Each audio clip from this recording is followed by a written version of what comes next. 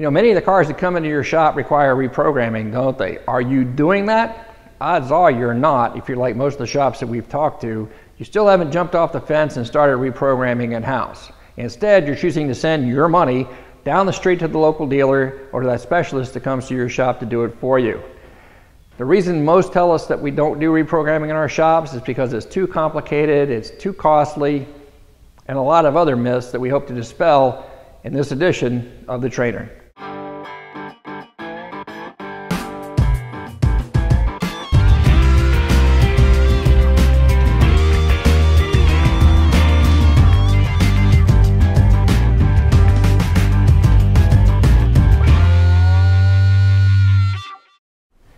You know, on the surface, reprogramming seems to be a pretty complicated task to many technicians, but to tell you the truth, it's really not that hard.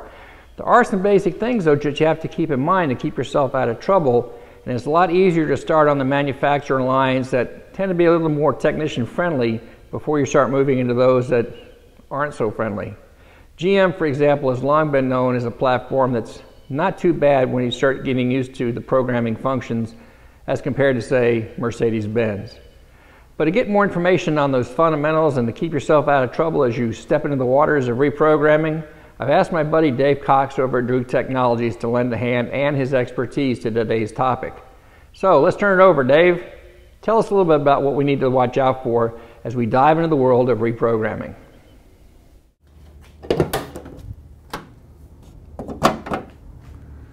Hey, thanks, Pete. My name is Dave and I'm with the Drew Technologies support team. Today I would like to talk to you about reprogramming. Reprogramming seems to be a scary topic for some shops today. As Pete already mentioned, we are talking about computers, interfaces, and the heart of today's vehicles, electronic control modules. But following a few simple rules when performing a reprogram will keep your concerns to a minimum and allow your shop to keep the job in-house. Let's head over to our toolbox and take a look at the hardware you'll need to perform reprogramming in your shop. So what will you need to start reprogramming in your shop? First off, you'll need a J2534 interface, such as the Drew Technologies Cardac Plus 2, a laptop with a power supply that meets the OEM specifications, a battery maintainer, a stable high-speed internet connection, and of course an active subscription to the OEM you are wanting to program. So let's head over to the vehicle and talk about some important points to remember during the reprogramming process. Some important points to remember when reprogramming to keep failures and errors out of the picture. Never reprogram a module unless you're directed to do so by a TSB or service information for a particular concern. Having service information is a must. The service information will allow you to see all the steps you need to perform during the process. Sometimes when replacing a module, there are additional setup steps that you will need to perform after the reprogramming is complete. And having this information available to you before you start can save you a lot of time in the long run. As I mentioned earlier, always use a battery maintainer. Proper battery voltage is so critical when reprogramming.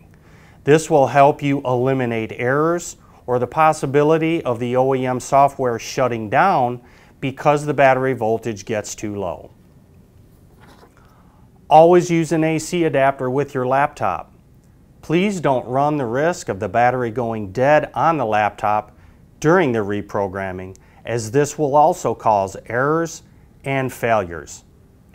Finally, disable any screensavers, sleep function, or antivirus program you may be running on your PC. All of these can interfere with the overall process and again cause failures, errors, and more headaches and trouble for your shop down the line. As you can see, following a few simple rules will help you with the reprogramming process and allow your shop to complete the job efficiently and effectively. Well, Pete, I need to get back to reprogramming this module. Thanks for stopping by Drew Technologies. Dave, thank you so much for taking the time to share your experience and knowledge with us. Guys, if you have any questions and you want to know more about how you can dive into the world of reprogramming, the guys at Drew Technologies are certainly among many sources that you can ask. So give them a call. You'll find the website listed in the description here at the end of the video. And talking about the end of the video, that's all the time we got for this edition of The Trainer. I'll see you next month.